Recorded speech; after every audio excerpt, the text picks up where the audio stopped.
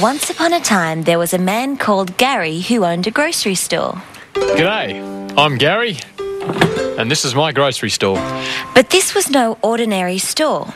Every night after Gary had gone home, all the food on his shelves would hold their very own magnificent grocery games.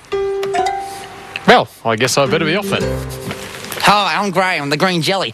And I just love to wobble. And I'm so excited because tonight I'm going in the jelly wobbling competition. It's going to be fantastic. I love to wobble, wobble, wobble, wobble, wobble. Wobble on a through. I love to wobble, wobble, wobble, wobble, wobble. Come on and wobble too. Oh, here's Rosie. She's in the competition as well. Hi, Rosie. Hi, Graham. Hey, have you been practicing your wobbling? I have. Yes, I have been practicing, thank you, yes. Oh, here comes the judge. Chitch the big cheese. But there's only two of you. Where's the other competitor? That's all right. Jan's always late. Don't worry about him. He'll be here. Oh, sorry, I'm late. You haven't started yet, have you? Get in line, quick, Yarn Jelly, quick. Good evening and welcome to the magnificent grocery games for your entertainment tonight. The gigantic jelly wobbling competition.